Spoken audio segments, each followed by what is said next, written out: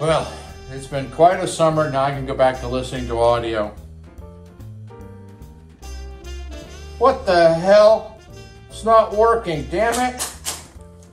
My remote's not working. Oh, shit. Hello again, Lou Hamilton from Audible Elegance in Cincinnati, Ohio. We are located a few doors north of the Montgomery Inn and across from the Montgomery Cyclery. We do work on X, and formerly known as Twitter, and Instagram, and all sorts of sources, and we do the blog as well. Tonight I want to talk about one of the terrors of coming back to listen to your music system. It might be your video system, but not too much in that, which is something you haven't used all summer because you've been enjoying outside, and you come back in and you just pick up the remote and you hit power, nothing happens. You hit power, power, power, power, nothing's happened. And you kind of go, oh, I don't know what's wrong. Maybe I need batteries. And so you open up the battery clip and you've got that. Now, the first temptation of many people is that you do all the wrong things. What I'm first going to do is to remove the batteries from the spring loading.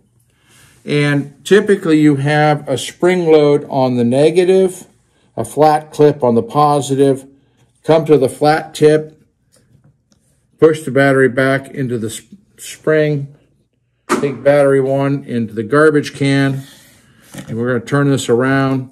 We're going to take battery 2 out into the garbage can. Now, well, I had, there were Duracells in here, and you can see what's going on now. Duracells and some of the real brand name batteries are exceptionally good in a couple different ways. It takes a long, long time before they begin to leak. I really like that. The worst case scenarios that I run into are things like batteries. Maker's Mark out of Sam's Club, and Costco has their own house brand too. And once those go dead, they're notorious for dumping, leaking right away. But more importantly is that when they leak, they actually do substantial damage to the metal surfaces that are supposed to be part of the contacts. So now that we've got it at this point and you can see it, the usual temptation is, we're going to use, some form of liquid. No. We're going to use some form of electrowash. Well, good luck, because if you don't melt the plastics, you don't want to use that. And here's another brand. And then there are some village idiots who go out there and they just try to use Deoxit straight out. Now, Deoxit is a fine product, but at this stage, this is the last thing you do. So we're going to keep that on the counter. The rest of it is garbage. And what I'm going to do is show you how to begin to salvage your remote control, because if your product has been discontinued for a while, you're going to wind up paying $30 to $60 for an original manufacturer OEM remote. And that's even if it's there. You might find some sort of knockoff out of China, which may or may not work well for you. But we're going to talk about salvaging a remote. Now, normally I do this over the kitchen sink at home, but I don't have a kitchen sink here, so I'm going to do it over a paper towel. And the first thing I'm going to do is just simply tap it gently. And I'm going to try to knock out the leakage as best I can. Now I see what I've got, and I'm going to take a toothbrush. Preferably not your roommates or anyone else's. Go on and get a new one. And you just simply start rubbing it in there and trying to get the rest of that contaminant out of there. And you'll find in most cases that it will do quite a fine job in getting that contaminant out of there. You may also wind up having to use some sort of sharp object or a very fine screwdriver and going in there and just loosening out some of the stuff that you can't get easily with a toothbrush. And so that's what I'm doing, is I'm going in here and I'm looking at it and getting that out. Because you can't leave it in there. It's going to cause problems. Now, we have a major portion of it out. Again, do not use a fluid, because this stuff will dissolve and create more problems than you can imagine, because most remotes are not sealed. And so when you start putting water in there, well, guess what? It starts going into all these little cavities and actually can get into the board itself. You don't want to do that. So now we've got, quite a bit of this out. If you have compressed air after you've loosened everything, you may consider blowing it out. But you got to be careful that you're not blowing it back into the remote itself, because again, we have these gaps. So that's the reason I like to use a toothbrush, because I have control. Now, as you can see, if you look at the springs, we don't have the springs rusting or corroded. And they're certainly oxidized. But if I were using those off brands, you would oftentimes find these surfaces highly corroded.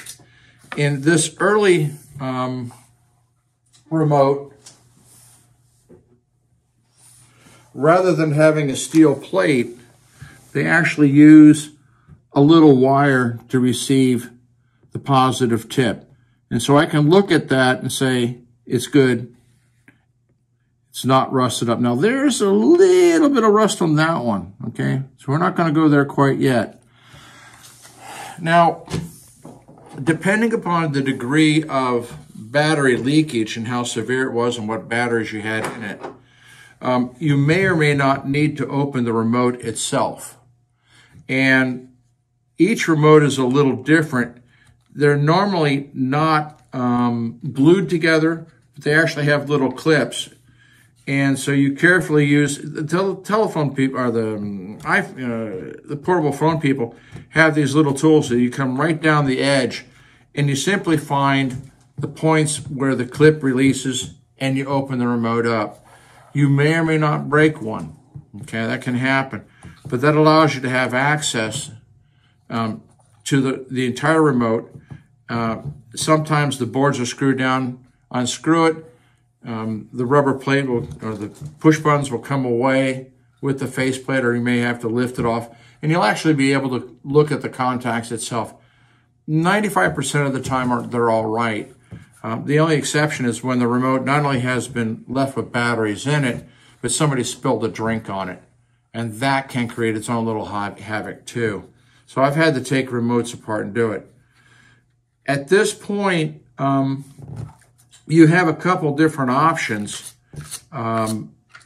This remote, it's an old Rotel remote, RR930, and it's beaten up. So to me, it doesn't even have value on eBay, so I'm not going to go to any extent. If somebody wants me to go into a real tear down of a remote, I'll do it for you.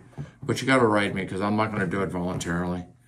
So now that I've got the contamination away, and a little more here,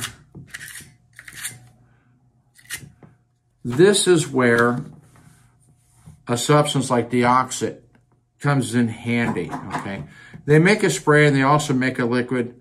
In situations like this, I much prefer the liquid because I can control what's going on. And I'll be right back. Okay, I'm back. I had to grab a couple of my fun little tools called swabs on sticks. You can use Q-tips as well, but one of the things you want to make sure of is to put your finger on it and spin it the direction that the cotton was put on, so you make it real, real tight. You don't want those fibers wandering around in there. They're not going to be your friend.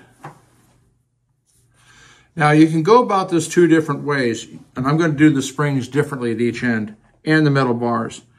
I'm going to put a little drop of the deoxit on it. It's nice to let it sit for a little bit so it really does its job. I'm just speeding up the process here. The other way, you've seen I've done it here, is to put the deoxit itself on the Q-tip, and then you go in and you start rubbing all of the surfaces so that no part of it is left untreated. And sometimes when you're doing this with the Q-tips, you'll see that, it's not necessarily coming back, with the color pink. You'll actually see some metal oxidation on it, and you're doing yourself some good. I take the time to swab down a little bit of the inside, so if I've got any corrosive material left there that I haven't blown out, and I didn't blow this one out, that I'm actually mopping it up and also neutralizing it.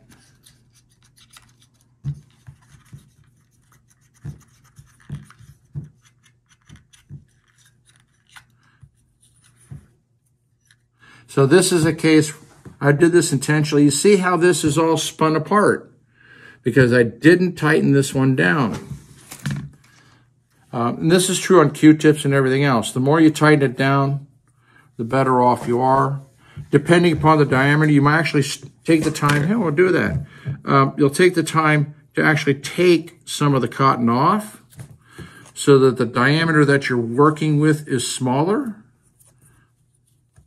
So now I've tightened this one down, and you can see I've made the head much smaller. And then I'm going to go back in and finish my mop up. Deoxit is a substance that, at least this version, the D5, or this is the DL100, D100L, it's meant to be applied but then wiped off. You don't want to leave goo in there. So at this point, in terms of the battery terminations, I'm frankly good to go. And so in many cases, this will be enough to resurrect your remote. If I get a really bad remote, which requires a teardown, and if people ask for it, I'll do a full dissection of a remote and getting into it. There isn't any sort of guarantee of how it goes because some of the remotes are clipped. Occasionally, you'll find screws inside that you've got to release first so that the back plate and the front plate will actually separate. Some have clips at the end. And that's just simply how they're snapped together for the most part. But that's what you need to do. So if you go to use your system and it doesn't work and you open up that battery hatch and suddenly discover hell, well, at least I've given you a start of how to do it. But it's a toothbrush, folks. It's not water. It's not, a solvent that you spray in there. That's just going to make things worse. So there we are. Good luck.